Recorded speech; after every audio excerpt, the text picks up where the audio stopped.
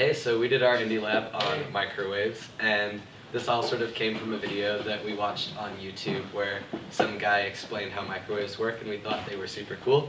So we wanted to do an investigation, sort of check his work style thing. So here's what we've got. So to start off, we looked at how microwaves work, as we saw in the video. So you've got the microwave setup here. You've got this vacuum tube called a magnetron. Just look at it on this side of the microwave. It shoots the microwaves out through here, across the microwave. And then we saw that the microwaves will form wave patterns like this. And then at these points, there's going to be very little wave interaction. And then at the peaks of each wave, there's going to be a lot more wave interaction. And it's important to note that this microwave is a standing wave inside the box, so there are nodes at the very end of it, and it is reflected off. And that's like a part of microwaves that's really important. And also it's important to note that the magnetron is on one side of the microwave, and it's shooting waves into the microwave one direction. It's not all around the box, so it's not being irradiated from all sides. It's coming from one direction and going through the box and bouncing back. Yep. And then we have that equation there, which is just a useful thing that we're going to be using later in our experiment. So this is just sort of about how magnetrons work. Do we have time to answer a question, Doc? Or should we wait till afterwards? You should probably wait till afterwards. You can jot a little note. Sorry. Anyway, magnetrons are super cool. It's essentially let me see if I get cathode is in the middle, and then there's an anode on the outside. It's got this funky shape with these little holes in the side. And the current runs through that way. And what happens is, because there's a magnetic field inside of it, the current actually shifts, and electrons are spun around in a circle that way inside the magnetron, and they pass these little holes where they excite the electrons inside the holes, sort of in the same way that blowing on the top of a bottle creates some resonant frequency and makes a sound. It's very similar to that process, and those excited electrons create the microwaves that come into the box. They're fed up through a piece called the antenna, which you can see right here. And this is sort of the microwave inside a cooling fin, and here are the two magnets that create the magnetic field. And what happens inside of your food when it's in the microwave, first of all, it's important to note that it only microwaves things that are high in water, fat, or sugars, because inside water, fat, and sugars, there's water, and water is super cool. It's polar, and when it is interacted with by a light wave, it flips around and it aligns itself to the direction of that magnetic wave. And so you can see in this diagram that as the electric field inverts, as it does in microwaves, the water molecule shifts and like jiggles back and forth like this, and that extra kinetic energy is what the heat is coming from. And that's super cool because what's happening is your food is being heated throughout the food wherever it's interacting with that microwave. And so that was sort of the basis of our experiments, is sort of figuring out where that microwave is and what it's doing. So taking all this knowledge, applying it into our experiment, first thing we did was take out the spinny tray at the bottom, because that tries to move your food through the standing waves more evenly, so that it can get heated. All the water molecules are evenly heated and flipped back and forth. So we got rid of that, put a cup over the top of that, and then a plate of cheese, because cheese is pretty easily melted in a microwave. So you can see here the waves moving, that would move across the plate of cheese, and we expected there to be very melted parts of cheese here, almost no melted cheese, lots more melted cheese, etc. as it went. And then we just repeated that a few times to identify how large the waves were. And it should be said before we leave this slide that the main experiment we were doing here was measuring the distance between the maximums, the antinodes of the wave, to figure out how long they were and how they were interacting with the food. And that's why we were doing an experiment like this. We could have done other experiments involving temperature distributions inside the microwave, but we were really interested in this standing wave and exactly where it was, and sort of trying to figure out what the most effective place in the microwave to place your food to get the maximum heating. And that was sort of the core of our lab, in addition to understanding microwaves in general. Our hypothesis is this. Essentially, we thought that by putting cheese in the microwave, we would find melted spots of cheese in some spots because it wasn't rotating, and unmelted spots in others, and using that we'd be able to draw some lines in between them and say, hey, we have waves. And as Gavin said, we just put a cup over the little motor that spins the plate around, and we took the plate out so that it wouldn't spin, so that we wouldn't get some weird stuff going on. So this is the data that we collected. So here, going back, we measured as many of these like half wavelength, the distances between the antinodes, as we could. That seemed like they were distinct patterns of melted cheese. So then we did 4 tries. It looks like, yeah, 2 in 2 different microwaves. So we measured multiple distances between those nodes of melted cheese, averaged them all out, used the earlier equation, wavelength equals C over F, yeah, to find the wavelength, or the other way around. The frequency. Yeah. That's what we looked for. Yeah, to find the frequency, and then we took those I think errors on the next page. Yeah. So yeah, so we used that to find an average frequency for our microwaves. So error was interesting with this. We had to look up the given frequencies of these microwaves in the manuals that both of us didn't have. So there was a lot of Google searching going on in that part. And we got good error, like it's not 100 million% or anything. We got 33 and 51%. That's not unreasonable. And we attribute a lot of that error to the fact that we were literally using cheese to do this lab. Like, I feel like cheese is not a very scientific medium to study, especially with something. It's not very accurate. And we ended up with melty spots that were like this big. So we just sort of had to guess where the middle of that was to find the center of the wave.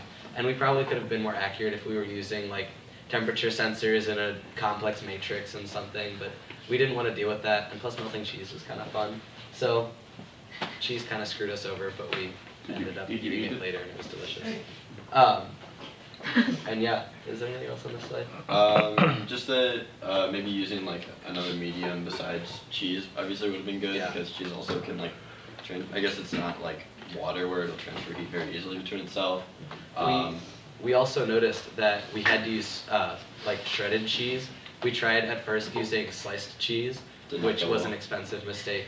It ended up just melting on the outside, and we don't really know why that was, because it should have melted on the inside also. But after reading up on the internet a little more, I found out that microwaves usually only heat the first few centimeters of your food, and that seemed contradictory to how I understood microwaves worked. So that's something that we might want to investigate further if we had another year to do indie lab of some sort, but college, you know. In conclusion to this lab, we found out that using cheese, we were able to estimate the wavelength of a microwave, which was super cool because you can't see microwaves when you're microwaving food, but with this experiment we were able to really easily visualize the microwaves that were shown in the diagrams we found on the internet, and just something that happens in our life all the time. I just wanted to reiterate in this slide that we used cheese. I put in caps and It was stuff. very cool. It was a great. scientific experiment. Yeah, and then we concluded that our frequencies were these numbers here, and those are pretty close to the given frequencies, within 50%, which means we got really close for cheese. Yep. And then in the future, again, we would want to use like temperature sensors or an infrared camera, because that would allow us to get very precise readings about where the center of these like more heated areas are, and then that would give us a lot better data taking. Yeah. That's it. Take any questions? Ben? I have 2. Okay. First of all, cheese is made from milk, correct? Yeah, that's true. Okay. And second of all, what is the what you said? We're talking about the vacuum tube inside the microwave. Yeah, the first slide. magnetron. What was what is the purpose of the vacuum tube? So And does every microwave have a vacuum tube? yeah, this is called a magnetron, and it does. This is what produces the microwaves that get sent into the box, and it does that by spinning an electric current around through here and exciting electrons that are in these holes, Yeah. which go woo and then release energy as they fall back down to a less excited state. And that process is similar to like blowing over a bottle to make that noise. Okay. And the 3 or 4 videos I watched on the internet were all this really, really old guy trying to explain it, and he did it really slowly, and he kept like skipping things. So my understanding of exactly how magnetrons work is a little shaky, especially because this was a while ago, but that's essentially what it's doing. And then it feeds that wave up through this little piece here. It's called the antenna. And yeah. That creates a vacuum? No, it creates a microwave. There's no vacuum tube. Oh. Vacuum tubes are the things that they used in old computers as semiconductors, I think. What? You said there was a vacuum tube. Where's the The magnetron is Yeah. in a vacuum. I think it's like a very special vacuum tube. Oh, that's this. called a magnetron. Oh, yeah, there might be a vacuum tube there, but that's not what the yeah, sorry. That's not what the magnetron is. Okay. The vacuum tube Tell is... me about the vacuum tube then, man. I think he's mistaken. The vacuum tube is Yeah. the magnetron. Yeah. Oh. This is... Okay. Yeah. So the magnetron creates a vacuum? No. Oh. So what's a I vacuum? believe there's a vacuum in that tube, which the magnetron is held within. And then the magnetron shoots microwaves. Here's what really happens. I'm gonna. In the vacuum tube, there's the magnetron. And then the creators of the microwave take the milk and they pour it in the Yeah. vacuum tube.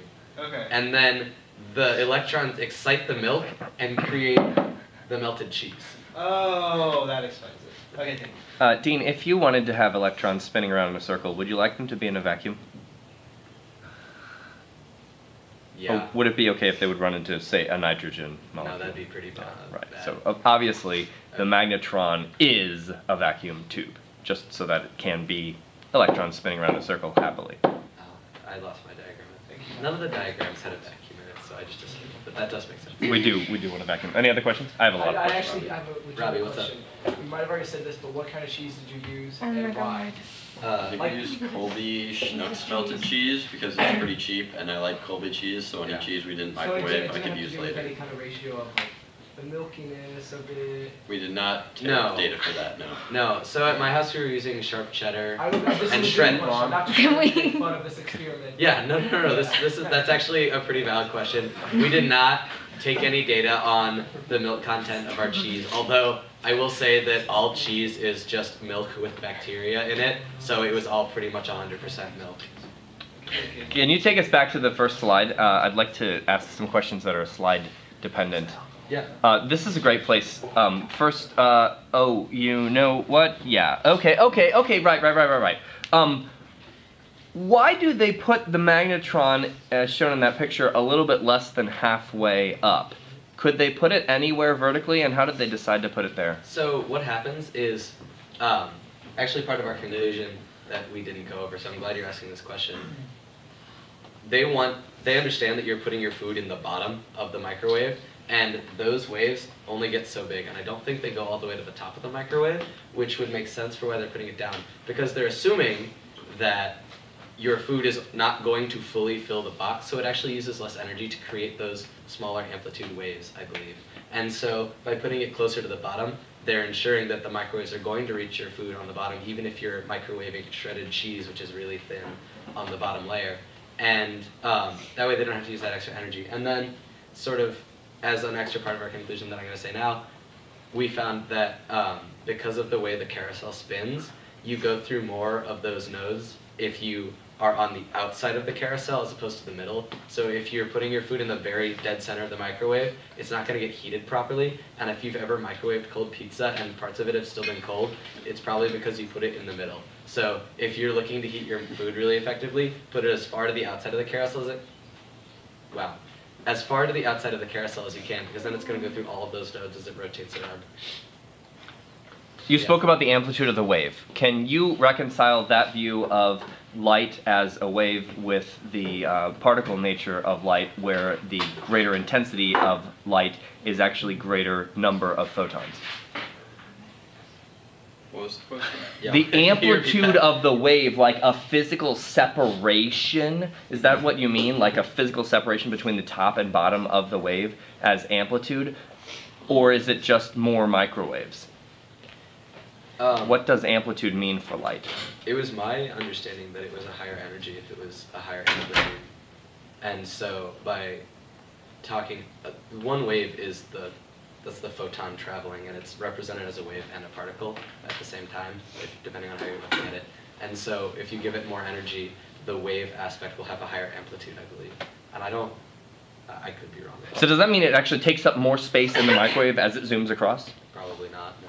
That doesn't make sense, since I don't think photons have any volume, do they? Yeah, shut the man down. Okay, so Sorry. are you familiar? Can you go to the next slide? There was a dancing. Yeah, keep going until there's that guy. Right? Are you familiar with Will Smith's song, "Getting Jiggy with It"? I am not. Okay, you should look it up. Could you go to the next slide, please? Did you vary heights of the cup, or was this a randomly chosen cup height? We put the cup at the top. It was near the It was top. close to the top, yeah. Oh. It wasn't at the very top, but it was pretty close. So the thinking behind that was that with the light moving as a sort of wave, that it would be exposed to greater differences. So if it was closer to the top, then it wouldn't like be in the middle here. We wanted to hit the peaks. Yeah, of those so waves. it's hit the stark contrast between the peaks and then no waves in the peaks. Although to be fair, if we had put it at any height, I think we would have just gotten like this point and that point and that point. Yeah, as opposed to that would have been similar. So it would have been shifted over. Maybe. I have 4 more questions that I'm not going to ask, but the last question I'm going to ask is about the error. Could you go to the next slide until you say, there, this one, oh, back. Okay, what is the frequency of Dean's microwave? Is that the left one? Yeah, 1.13 are calculated 1.19 E9. And go up, does it say up, just up there? Up there? Is that the frequency of the microwave up there? Where? Oh, it's 4 trials, Yeah. and nowhere here have you listed the printed frequency. Correct. We did that on the next page. Okay, I had thought that perhaps it was listed over there. So they both have the same frequency. R2 microwaves, yeah. I think it's a pretty common frequency. Does that mean that they have to have the same geometry? Because it has to be a fixed number of half waves? I think, so microwave manufacturers, I did some research trying to find it, and they make the boxes of different sizes, but I think they make it so that the boxes are an appropriate size, and also the wavelengths are kind of tiny. Show me. Or, that's wrong. I'm sorry. You can see with our experiment that they're microwaves. They're not tiny. That was a mistake. But yeah, I think that the microwave manufacturers just make sure that they're making it so that it's the distance across is a node. So if they vary it, they're varying each model by like 3 inches or however many inches it is. That's gross. Don't use inches. I You gotta go to college, Gene. I won't be able to tell you to stop using inches. I picked the This first is unit. whatever. I could have said Gross. Okay, show me with your finger how wide these are. These half waves, right? About that wide. Okay, so microwaves can only come in that size difference from one another. Yeah, That's something like my that. understanding. Wow. And then so they could also vary the frequency though inside if they wanted to make a different sized model. Yeah, And just- so I'm sure varying the frequency by a small amount wouldn't be that like harmful to the effectiveness of the microwave. Yeah. And then you could edit your size accordingly. And so Gavin and I's microwave were either the exact same. Ours were also the Length. same manufacturer, I believe. Yeah, They're different that's true. models, but they're both like Panasonic or something. I don't know. Thank you. Yep.